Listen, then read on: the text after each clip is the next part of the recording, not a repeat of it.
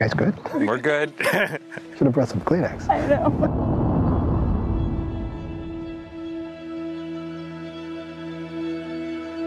Now you will feel no rain, for each of you will be shelter to each other. Now you will feel no cold, for each of you will be warmth to each other. Now there is no loneliness. You are two bodies, but there is one life before you and one home. When evening falls, you'll look to each other, and there you'll be. And you'll take each other's hand, and you'll turn together and look to the road you have traveled to reach this point. The hours of your happiness, it stretches far behind you. Your future lies ahead. A long and winding road, where every turning means discovery. All the hopes, new laughter, shared dreams, and adventures have just begun.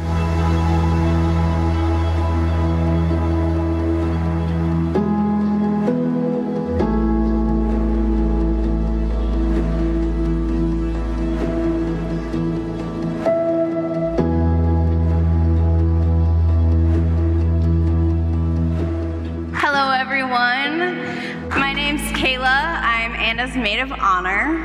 Anna and I have known each other for 24 years. If you ask us what we are to each other, we're most likely to respond as, yeah, we're sisters.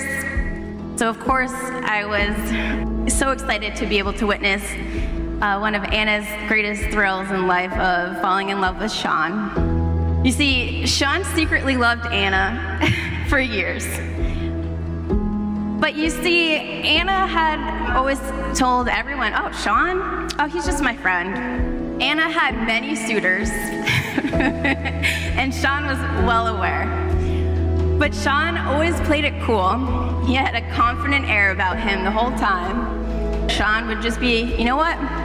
Hit me up when things go south. So once they took the leap to become a couple those 8 years ago, they have grown a wonderful bond that I didn't even know could exist. You ready to do this? Yeah. I just need to get this over with so I can relax. Additionally, Sean has become a brother to me. He always offers his greatest outlook on life and provides his most heartfelt advice. As a couple, they not only demonstrate what unconditional love is, but also their actions show their endless support for one another. I also think about how these two live far beyond their expectations for the many roles that they play as son, daughter, grandson, granddaughter, brother, sister, uncle, friends, aunt, workers to young children at Camp Dottie, and wonderful pet parents of Simone and their newly acquired half-eared kitten named Chat. I cannot be prouder to call these two beautiful souls my close friends. So congratulations, Anna and Sean.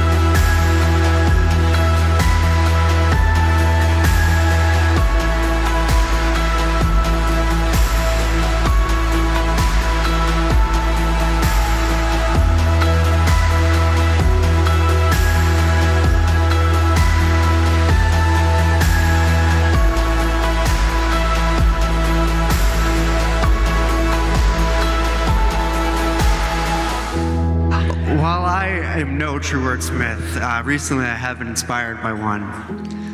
Sean Moran and now Anna Moran are not only my best friends, but they are true lighthouses in my and many lives.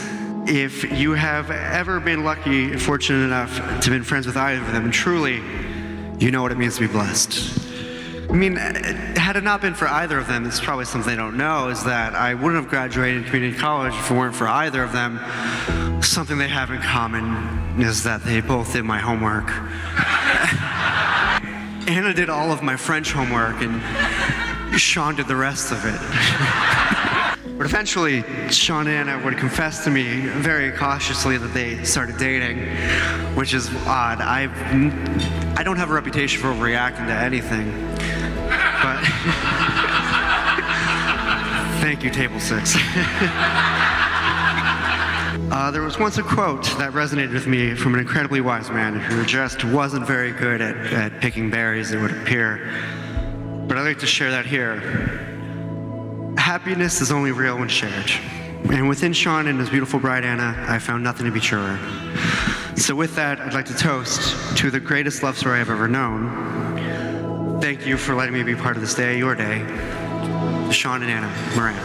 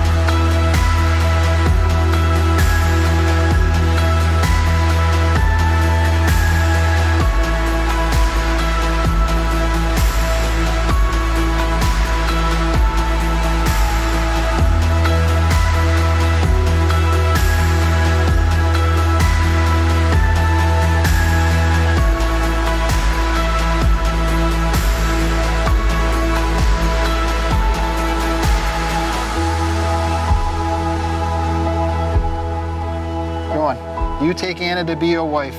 Will you love, honor, and cherish her in good times and in bad? And do you promise to stay true to her as long as you both shall live? I do. Anna, do you take Sean to be your husband? Will you love, honor, and cherish him in good times and in bad? And do you promise to stay true to him as long as you both shall live? I do. By the power of your own love, I pronounce you husband and wife. Sean, you may kiss your bride.